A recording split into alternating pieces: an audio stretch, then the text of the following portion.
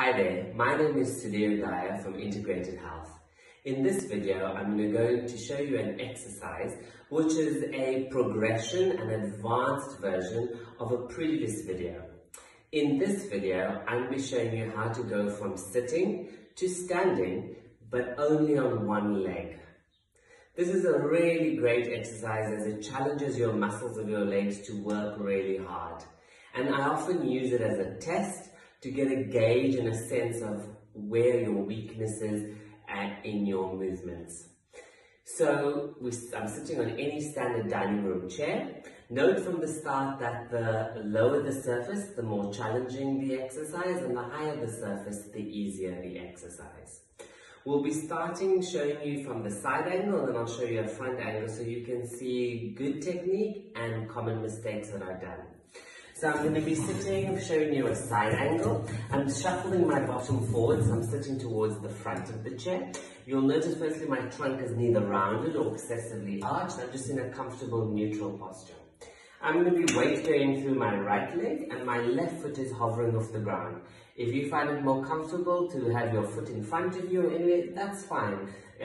Whatever feels more comfortable, but your left foot is off the ground. Then we are going to lean forward, and this is going to take a lot of effort to push through the leg and stand up. And when you come down, be brave and strong, stick your bottom out, sit down slowly with control. And again, lean forward, push through the leg strongly, come into standing, and slowly lower down, sticking your bottom back, being brave and controlling your leg. Similar to the previous video, common mistakes include rocking and using momentum to get you up, which is an error, and plonking on the way down, just dropping yourself down and not controlling your weight, because you want to get control through both phases of the movement. So that's one error, using momentum and just dropping down when you sit down. The second error is excessive trunk forward leaning. So you come forward excessively and then you push up. Okay? And then when you sit down, you make the error of excessively folding your chest and hinging in and then sitting your bottom down. So that's another movement to avoid. And the third movement to avoid is excessively traveling your kneecap over your imaginary laces. So you come forward, but here you travel the kneecap forward and then you come back out. This places excessive load and unnecessary load in the front of the knee and doesn't really engage your back body.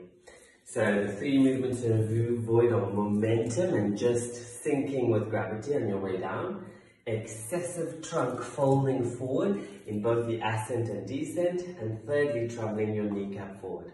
So I'm just going to show you what that all might look like together in a poor execution, and I'll follow that with a good execution. So a poor execution might look like rocking backwards, trunk goes forward, knee travels forward, and then coming up, and then on the way down, traveling forward, knee, and then just dropping down and sinking into the chair. What a good execution would look like: nice and tall posture, lean forward, pushing strongly through the leg, coming back up, and with control, be strong, sticking your bottom back out and relaxing back down. I'm now going to show you a front angle so you see the variation from this view. Common errors in this position as the toes are either pointing in or pointing out. Another error is excessively rolling the kneecaps in or outwards. And the final error is excessive trunk movement as you move either from side to side or leaning. So let's show a good execution. My right foot is on the ground, my left foot is there. Now many people, there's two options that happen here. Some people choose to actually place their foot in the middle. I would say keep your foot where it is, hover your left foot up in the air, come forward. You'll feel a slight shift of your weight, which is normal and excessive, but it shouldn't be excessive. That would be too excessive. A slight shift is acceptable, as you see I've done there. And push strongly through the leg. And notice that wants to go in, so you've got to work hard. Okay? So if this is too challenging for you, then remember I'll show you a moment of variation where we add the pillow in. So once again, foot, knee, trunk, pushing strongly, keeping that knee over your second and third toe, and slowly coming down with control. Let's show some of the errors again. That was a good execution. Let's show some poor error. Excessive trunk leaning, rolling in, and then just lunging up. And then just sitting down without control. If that is the case, and this exercise is challenging for you, then by all means use a cushion or a pillow.